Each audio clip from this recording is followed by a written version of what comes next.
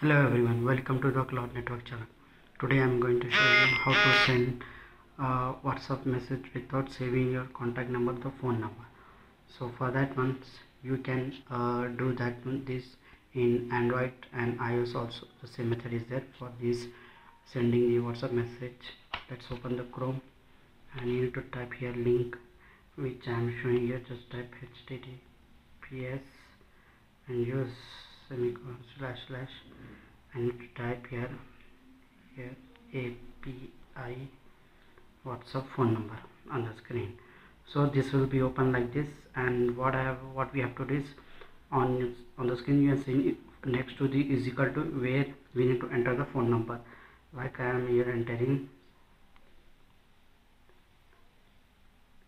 the phone number here. Okay, so here just we need to add the country code here and such of before the phone number here. So just add the country code 91.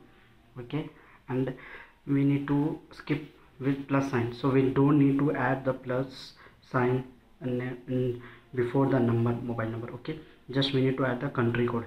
You can insert any phone number of any country. Okay, just you need to add the country code. You don't need to add the plus sign here.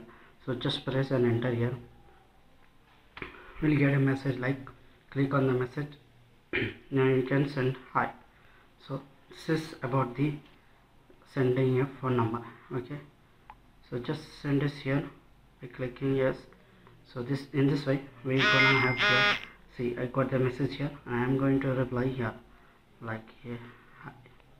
So this is about the WhatsApp sending message without saving the contact number. Okay, if you have any problem you can comment below to my video.